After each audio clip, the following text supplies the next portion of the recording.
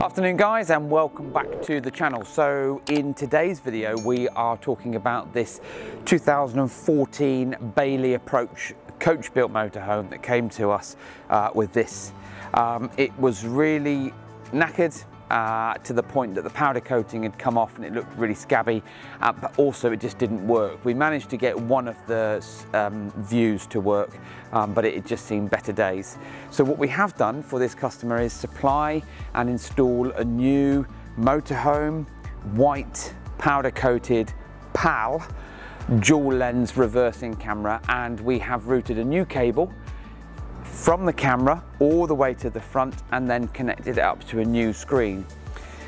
The old screen was usable, but because of the fact the type of connectors that it had didn't feature the yellow phonos, which is what we need to normally, or a composite connector, which is how we connect to the camera. If I'd had the monitor, I would have showed you actually the connectors and everything else, but it was never going to work because of the fact it was old technology with new. I don't know why I'm doing this, but anyway, it helps. So more importantly is we have converted the old camera to this new dual white lens camera.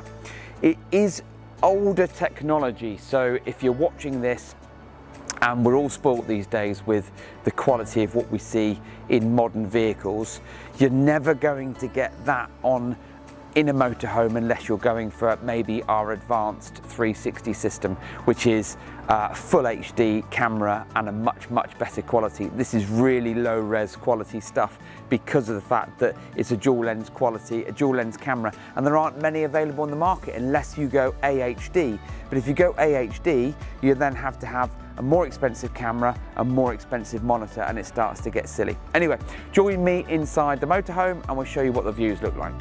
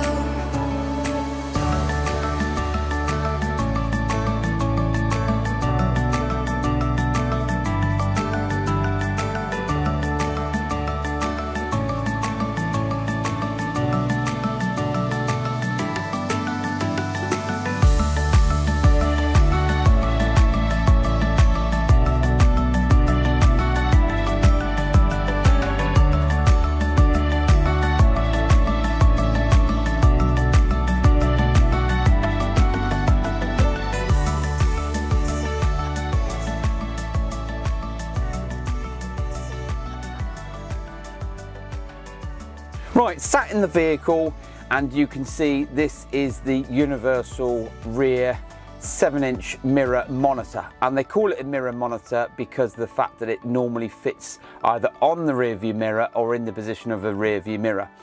If this particular windscreen didn't have a rear view mirror, we could use a universal stalk and we can stick it to the glass.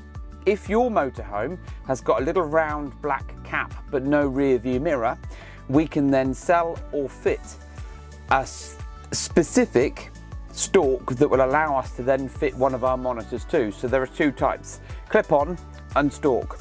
So ultimately, this is one of the many variants. They all look the same. They're probably from similar factories in Asia, but more importantly is they offer a simple dual AV output. So when I put the key in the ignition, the monitor will come on and default to AV2. And AV2 is your normal driving view. Now, it's a bit of a overcast, low light day today, so it's not great. So that, combined with technology that is quite dated, but the image is fine. There's nothing wrong with it. You know, like I said earlier, outside, we're all spoilt these days with some really good high resolution display on all these modern vehicles. But more importantly, when these guys are reversing, you can now see what's behind you. You don't need to have anything in gear or having to select reverse gear for it to change. When they want the reversing mode, they just hit the button like so. These monitors can also feature where you can pop it into reverse gear, and when you pop it into reverse gear you can see this. It's not everyone's cup of tea, so this particular one has just been set up, nothing to do with the gearbox, and that's set up for the bike rack and reversing. Now what we've done here is we've lined this facing camera AV1 up to the bottom of the bumper, so there's no way that you'll be able to hit anything because you're going to see it's in line with the back of the fairing on the actual motorhome itself. So that's the reversing view, and then switch back to your main view, and that just will show you what's going on behind, and that's absolutely perfect. So in this motorhome, just to recap, it came into us with a really old scabby dual lens camera, and we have supplied and fitted a new one. It's PAL, not NTSC. If you're unsure what that means and why you might need it, then get in touch with us. We can supply and install this for you, but we need to route a new cable. We have done in many occasions tried to save money by not for us, but save money for the customer, because of course it takes a long time for us to route the cabling through, but it just doesn't work. We're better off just supplying and fitting the whole new shooting match, and we've done the same with this monitor as well, because we couldn't utilize the old one. Would hate for any of you out there to try this yourself, get all the cabling to the front, and then realize that you can't interact or interface with the existing monitor. 2014 Bailey Autograph coach built motorhome. It doesn't matter what you've got, you'll either have a single or a dual lens camera. If it's failed, then get in touch with us and we can give you a quote. Don't forget to like, subscribe, tell your friends and family, and thanks for watching.